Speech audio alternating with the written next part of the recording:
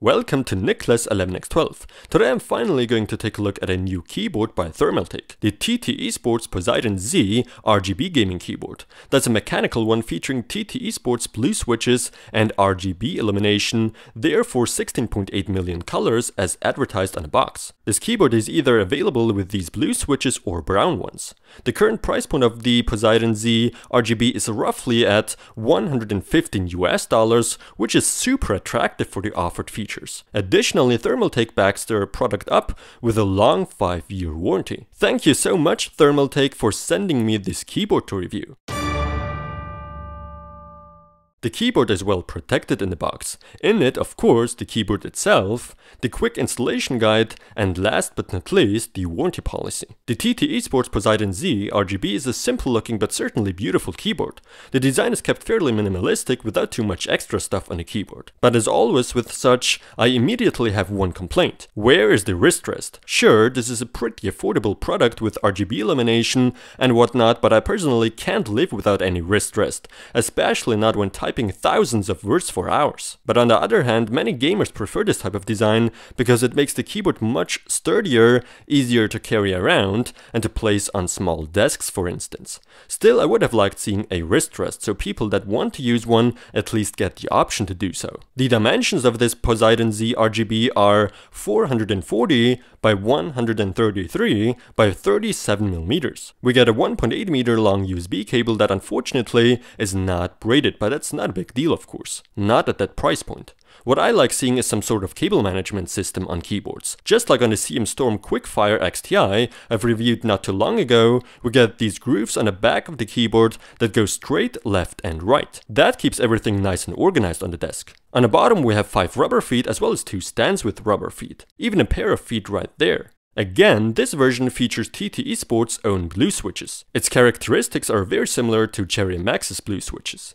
The blue switches have a very tactile and clicky feel to them. The clicks after the keys are being pressed down may not be everyone's taste, and admittedly, I'm not the biggest fan of these either, but I still think they're good. It's just a matter of preference. So far my favorite switches are either red or brown ones, and the Poseidon Z RGB is also available with brown switches, so yeah. This keyboard should last us about 50 million keystrokes per key. When it comes to the illumination, this is an RGB backlight, which basically means you can set the color to whatever you want, or even do nice combos and effects with the software, to which we'll get in just a moment. Ghosting is no issue here, as the Poseidon Z RGB features N-key rollover and a polling rate of 1000 Hz.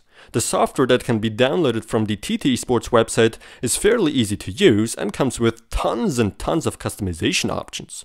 So many I don't even know where to start. To keep it short, this software allows us to switch and customize profiles, record macros and do some extreme fine-tuning on the LED illumination. We can choose from 16.8 million colors here, go for cool effects such as reactive airflow, wave, ripple or fully lighted. Additionally, we can select zones that light up, add our own sets of colors, even each individual key. And very impressive also, within these effects we can change the speed of these.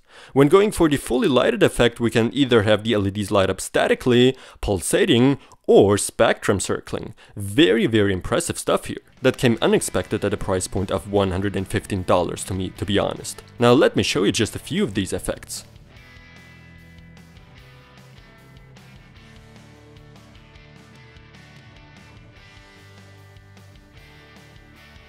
These for sure are some high quality LEDs there that are bright too. As with most gaming keyboards, I expect to see a win-lock key, and I'm not disappointed. There's a button on the upper right corner that takes care of that. Interestingly, there's a separate function to enable or disable N-key rollover. In total, we have 5 profiles. You can switch between them on the fly by pressing the function key down with the profile keys.